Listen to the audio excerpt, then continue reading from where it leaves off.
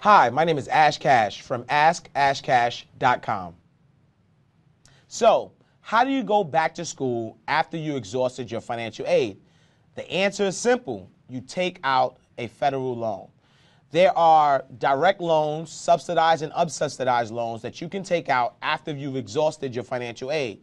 The good thing about these loans is that most of them do not require a credit check.